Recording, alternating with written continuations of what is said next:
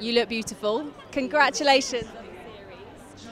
What was it like filming this time round, knowing that it was such a huge global success? Was it different filming for you? It was definitely different the first day. I did a scene in the Bridgerton household, and there was a lot of people there, and I think we were all a bit sort of like starstruck because we'd seen the show come out while we were in lockdown, and we didn't know what it was like, what it would be like when we shot the first series, and then coming back and it was like, oh my God, there's the house. We were all looking at each other going, oh my God. Yeah, kind of. That's so funny. And obviously at one point it was rumoured that you might be Lady Whistledown. Do you wish that you were Lady Whistledown? And if you were, who would you be gossiping about? Who do we think? I mean, it would be fun to be Lady Whistledown, but I like the fact that I can still be involved with the Lady Whistledown story in some way. And who would I be gossiping about? Probably Benedict. Obviously. If, on that note, if, let's say, Tinder was around in the Regency era, who would we be swiping right on if it wasn't one of the Bridgerton boys? Or maybe it could be another one of the Bridgerton boys. I don't know. I think if Theo... By the way, is right. I don't know anything about dating apps. Is right good?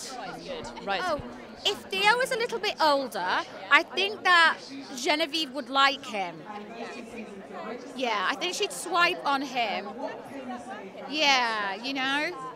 And obviously, you made the dresses for, all of the characters, pretty much all of the characters. What was it actually like being around all those costumes? Were there any particular hacks that they used to have going to the balls? Because I think I've heard kind of behind the scenes, the men used to wear kind of their phones in their boots on set just because there wasn't any other space to put it. Did you have any of those kind of hacks while you were filming? For me, yeah. I mean, I was in my shop. I can put my phone in the little silk rolls and things like that, or a little snack under the counter in the shop. Yeah.